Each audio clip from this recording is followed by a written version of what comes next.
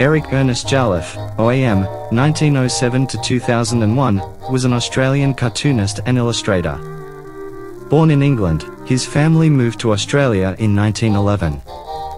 After leaving school at 15, Jolliffe worked various jobs. His interest in art sparked when he discovered a drawing book at an Angus and Robertson bookstore.